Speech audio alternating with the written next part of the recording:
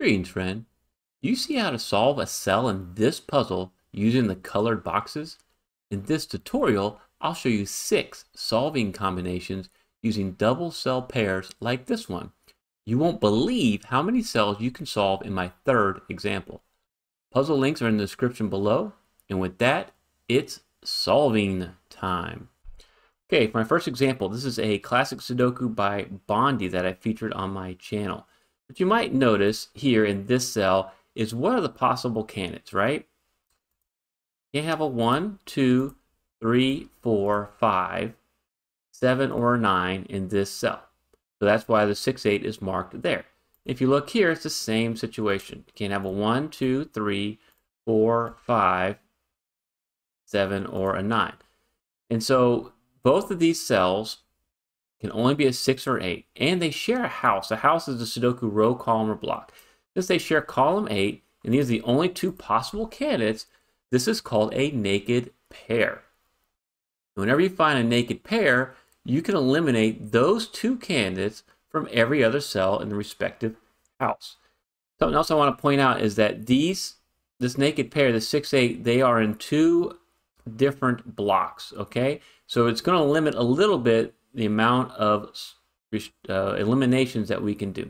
But if you want to look at this cell right here, this is where we're going to be able to make a solve.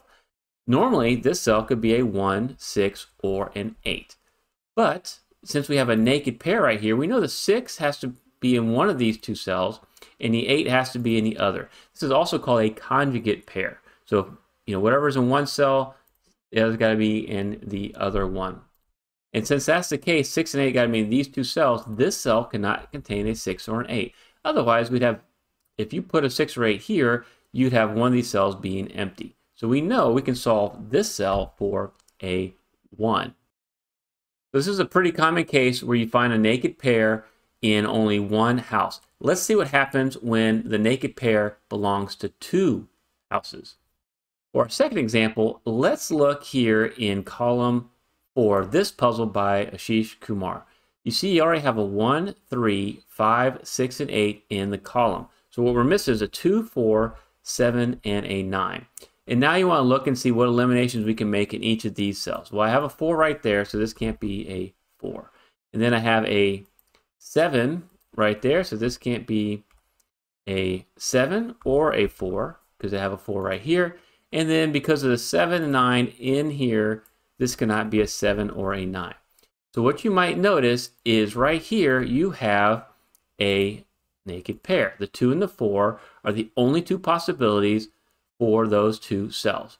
So what it means, like we said in our first example, is it cannot be, these candidates cannot be the solution to any other cell in this house. So in column 4.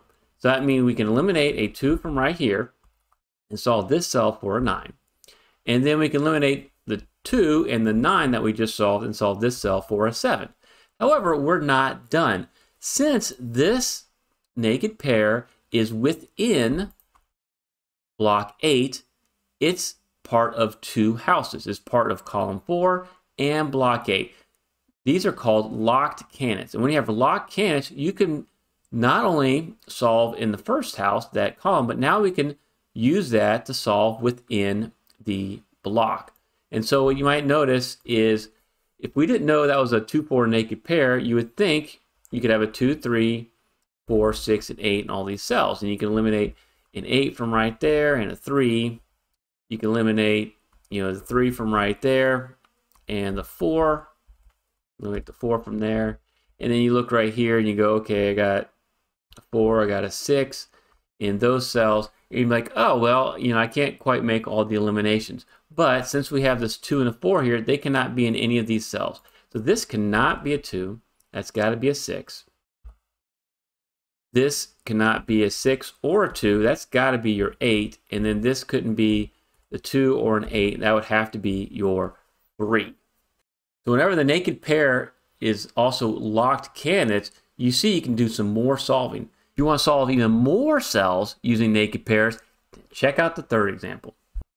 For my 3rd example, this is Foraj by Bondye, and I will warn you, the last cell solved here is this 5, and we had to use a remote pair. That's an advanced strategy. But from this point on, we can start using naked pairs to finish the solve. If you look here in block 3, the only 2 cells remains of 4, 9. So that's going to be a naked pair 4, 9. It's easy to find the naked pairs when there's only 2 possibilities left in the block. But those are still called naked pairs. That's also 4, 9. And you notice this 4, 9 links to this 4, 9, which is in this column, which links to this 4, 9 right here. Okay, and then this 4, 9 links to this 4, 9. Right, those are the only 2 possibilities. So in this block, that's only a 4, 9. This 4, 9 links to 4, 9 here. Okay, and links to this 4, 9 here.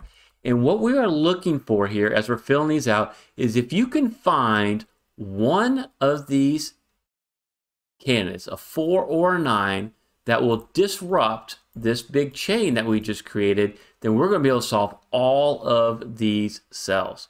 And so you notice you got a 4, 9 here. And so in column 3, you know, this could be a 4 or a 9. And it's linked into this block here, block 1. And so this would also be a 4, 9. However, we have a 4 already right there. And this is huge. And so you want to keep doing this scanning. If you're filling out all these cells like this, you keep going until you find one of those. And then once you see that one solves one of the cells in the chain, you're going to be able to solve all the cells in the chain. Now this has to be your 9. And these 2 cells have to be 4, which now makes these 2 cells a 9, which makes these 2 cells a 4, which makes these 2 cells a 9. And this cell's a 4, a 9, and a 4. We were able to solve all of those just because we followed our naked pairs all the way until we found one of those candidates that broke the chain. We're about to move on to hidden pairs, but be advised, my last example does apply to naked and hidden pairs as well. For my 4th example, this is Rainbow Beetle by TheTeaRex, and this is the very start of the grid. What you might see is you have a 5, 8 coming up column 4. You have a 5 and an 8 cutting across row 2, and then a 5 and 8 cutting across row 3. Try to scan in pairs like this if you can, because what it shows is that these are the only 2 possibilities for 5 and 8 here in block 2. And so since they're the only 2 possibilities, these 2 cells have to be a 5 and an 8. Now, if you looked at it, you would notice that you could have a 1, 2, and 3, a 7 and a 9 possible in this cell, and you could have a 2, 3, 7 to go along with the 5, 8 in this cell. But since we know that these 2 cells, one has to contain a 5 and one has to contain an 8 because they don't fit anywhere else in block 2, then we can eliminate all those other candidates. And this is called a hidden pair. And so a hidden pair exists when 2 different candidates are limited to the same 2 cells of the Sudoku house, but other digit candidates appear to be valid in those cells. The limited digits are hidden among other candidates, but are the only viable candidates for those 2 cells. Download my free Sudoku solving guide from the pinned comment below to read the definitions of naked hidden pairs, as well as the other 5 strategies I cover in it. And this is huge because what does this do for us? It actually allows us to solve a cell. Because if you notice, where can a 7 go now here in block 2? Well, it can't be here because of this 7. It can't be here because of this 7. And it can't be here because of the hidden pair. So now we can solve the cell for a 7 and make some more progress in this puzzle. Now let's move on to our next example that applies to not only hidden pairs, but naked pairs as well. All right, this is from round 6, puzzle 4 of the 2023 Sudoku Grand Prix. We had just started making some progress here. If you notice, you have a 7 and 8 cutting across row 3. Then you have a 7 and 8 coming up column 4. And so there's only 2 places for the 7 and 8. And despite there being other possibilities for candidates, we know that this is a 7-8 hidden pair. And what it forces is these 2 cells to be a 3 and a 4. But what I want to show you is that since we did create a naked pair, that's not all that we did. This 7-8 hidden pair, since it's lined up in the column and in the block, these are locked candidates. And they also can act as a pointing pair. And so a pointing pair means that the 7s and the 8s, since they got to be in one of these two cells, they cannot be anywhere else in the block or anywhere else pointing down the column. And this is going to allow us to solve another cell. So whether it's a naked or hidden pair, this will apply. And since a 7 can't be anywhere down here, and it can't be anywhere else in column 4 because of that 7, and you have this 7 cutting across row 8, we can solve for a cell right here for a 7 because of that hidden pair acting as a pointing pair. Now you're going to need this knowledge for our next example. Okay, our 6th example. This is Valentine by Florian Wortmann. What you need to know is I solved some cells already in this puzzle, and then this 7 came down column 3, and this 7 cutting across row 6 creates a pointing pair of 7s. So that's important. We'll need that a little bit later on. But we can find a couple of hidden pairs pretty quickly. You notice how you have this 8, 4 here. You notice you have a 5, 7 here. Okay, and you have a 5, 7 here. So first thing, you got the 5, 7 coming up, and this 5, 7 cutting across. The only two places for a 5 and a 7 are right there. And so that is a 5, 7 hidden pair. That's the only place they can be in block 2. And what it does is now it allows us 8 and 4 to only be in these two spots. And so this is going to be a hidden pair of 4 and 8, but it's also a pointing pair. And I'm going to color these green because these first two are going to set up our third and the hardest to find hidden pair in this puzzle. And so since he has a 4 and 8 has to be in one of these two cells, a 4 and 8 cannot be anywhere else down column 5.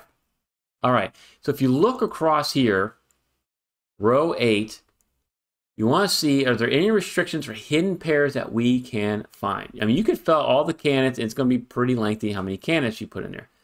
But let's look. You notice there's a lot of pairs of these 5s and 7s. What does that do for us? Since this is a pointing pair of 7s and a 5, 5 and 7 can't be here. Because this 5, 7, 5, 7 can't be here. Because of this 5, 7, a 5, 7 can't be there. Because of this 5, 7, they can't be here. And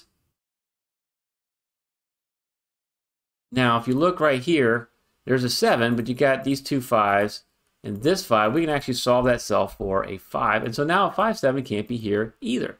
But a 5, 7 could be here and it could be here. Since there's only two possibilities now for that 5, 7 in row 8, we know that's a hidden pair, 5, 7. And this is going to be the one I'm going to color orange. And so the 5, 7 are limited to those two spots, and you can check it. You're not going to find a place to put a 5, 7 anywhere else in that row. Nothing else can be in those cells. How does this help us solve a cell? Well, let's look at the restrictions it places on the 4s. You got a 4 here, so it can't be in any of these cells. You got a 4 here, it can't be in this cell. And if you remember, this 4, 8 hidden pair acts as a pointing pair. A 4 cannot be in this cell either. The only place left you could put a 4 in this puzzle in row 8 is right here. And so thanks to 3 hidden pairs, we're able to solve a 4 right there. See if you can spot the double cell solving combo in this video. If you like this content, buy me a coffee. Invest in the future of this channel. I'd really appreciate it. I want to thank all the setters for letting me feature your puzzles for this tutorial. And thank you so much for watching.